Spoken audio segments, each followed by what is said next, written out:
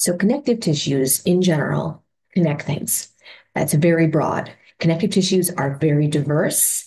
So connection can mean something like bone or fat. It also can be the blood connecting the body in terms of the things it needs. A big difference with connective from epithelial type is connective is composed of cells. That's similar to epithelial type. Connective tissue also has a lot of extracellular matrix. So this means stuff outside of the cell, it's extracellular that actually composes the tissue. And it's a matrix, a physical kind of scaffold structure that makes up the tissue outside of the cells. Extracellular matrix is going to be composed of protein fibers. These are proteins that are made by the cells in the tissue. So, for example, fibroblasts will make collagen fibers. One example, a very common example. The matrix also includes a kind of fluid, kind of like interstitial fluid. It's called ground substance. It basically is interstitial fluid. But it's part of the tissue and it can vary in composition. So instead of just being water, like and very liquidy with maybe a few proteins, this can be as either kind of gelatinous, like it is in cartilage, or actually hardened, like it is in bone. So these three components make up connective tissues. Different types of cells, different types of protein fibers, two main ones we'll see, and then different composition of ground substance that make a huge diversity in this type of tissue. Here are a few examples of um, the tissue types. If I can change my slide. There we go. So a few examples. Um, Again, these are all connective tissues that contain cells are present in, if you look at all of these types, should be obvious, but tissues are composed are groups of cells. So we got cells, cell, cell, and you've seen many of these types of tissue, some of these already.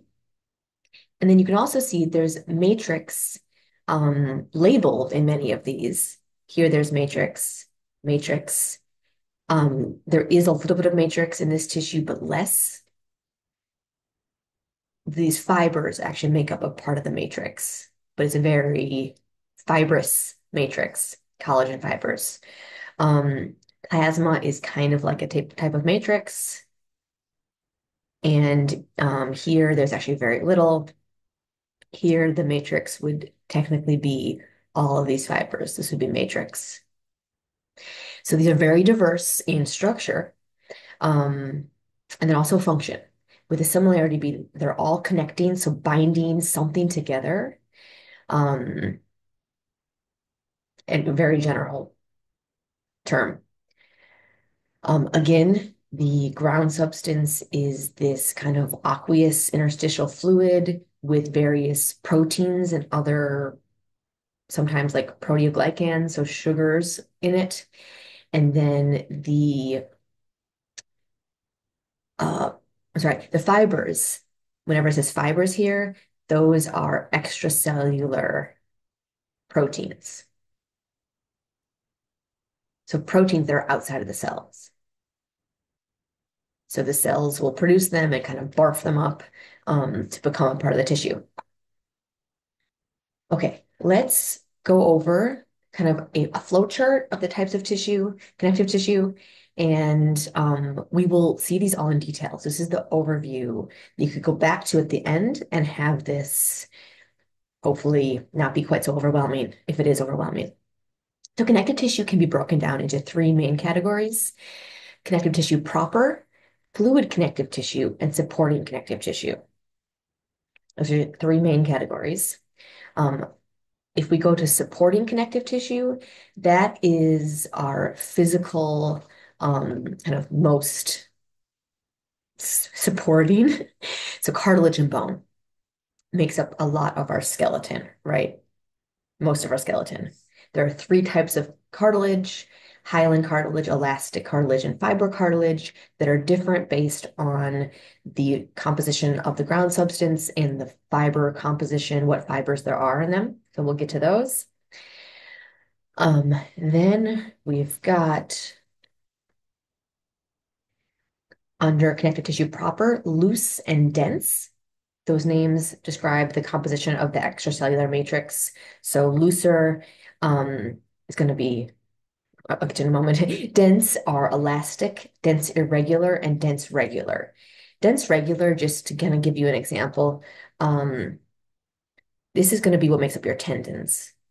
So those are pretty strong. They're dense, they're fibers that are packed tightly together.